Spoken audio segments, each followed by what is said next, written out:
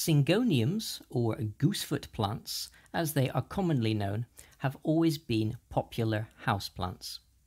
They are easy and fast growing, do well in the average home, and don't have any particularly difficult cultural requirements. They just need a moist compost, something to climb, and a monthly feed.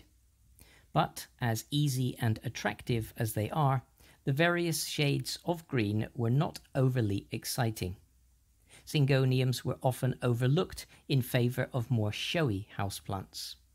But all that changed when Syngonium Pink Splash arrived on the houseplant scene. It certainly was appropriately named, as it is covered in splashes of pink, and it created a splash when introduced. Early sales saw plants change hands for eye-watering sums of money. Even those who normally wouldn't look twice at a Syngonium desperately wanted one. It's easy to see why. It really is a striking plant. The variety of colours from pale green to pinky green, greeny pink, and even dark green are remarkable. You don't need flowers when a foliage plant looks this good. What you will need is a spot with bright but indirect light. If grown too dark, the wonderful colours will fade and will look washed out.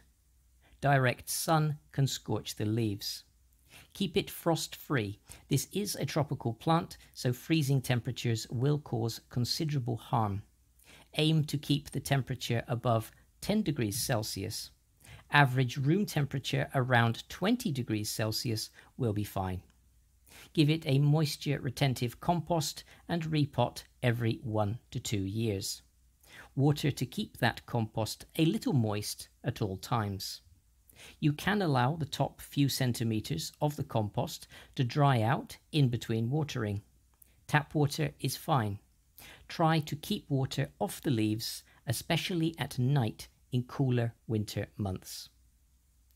Avoid drafty locations and watch out for dry air, which encourages red spider mites. This is a climbing plant, so it will reach a point where it will need some support to climb. You can allow it to climb a moss pole or even a wooden stake.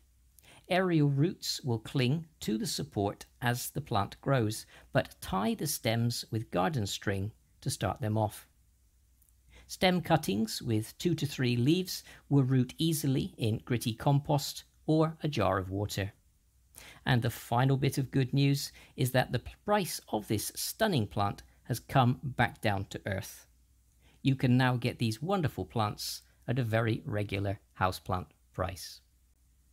Thanks for watching. If you enjoyed this video, then please give it a like. I really appreciate your support. And please subscribe if you'd like to see more of my plant videos. Thanks again, and I look forward to bringing you the next video soon.